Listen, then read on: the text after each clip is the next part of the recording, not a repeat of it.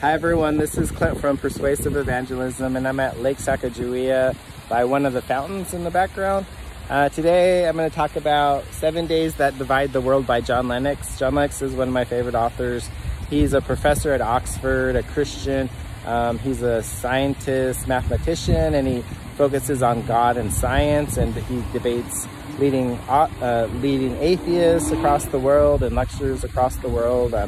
Look him up on YouTube. You can find lots of his talks and lectures, interviews online, and also his talks about this book, which are fascinating. So this focuses on Genesis, the first book in the Bible, and he focuses on the first chapter in Genesis, which is the creation of the universe.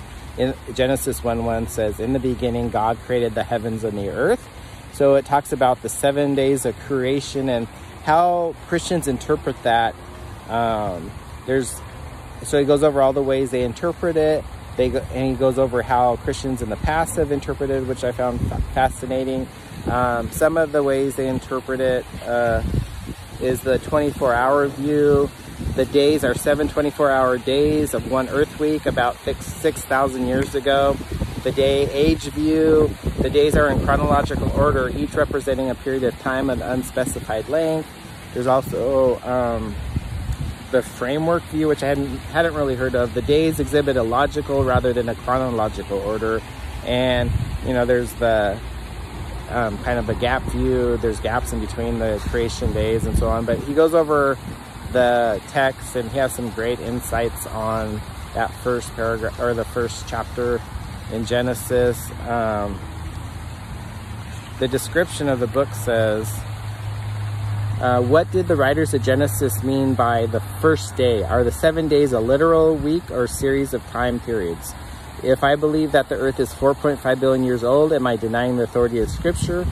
With examples from history, a brief but thorough exploration of the major interpretations, and a look into the particular significance of the creation of human beings, Lennox suggests that Christians can heed modern scientific knowledge while staying faithful to the biblical narrative.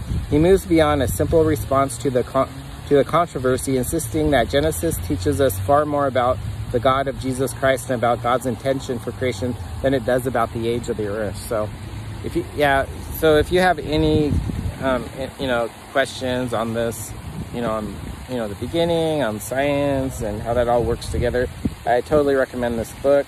It's a great section, appendix section at the end too, with a lot of good information. But some of the chapters are about a lesson from history, a lesson from Scripture, the days of creation, but is it old? Human beings, a special creation. I like that chapter. I really like that chapter. And then I really like the message of Genesis 1. He goes through what we can get, the insights we can get from Genesis 1 and God's intention for creation and so on. So I totally recommend this book, 7 Days That Divide the World. It's not too long. It's, I believe, a little under 200 pages. You can get on Amazon and so on. But that's all I had for today. Thanks everyone. Goodbye. God bless.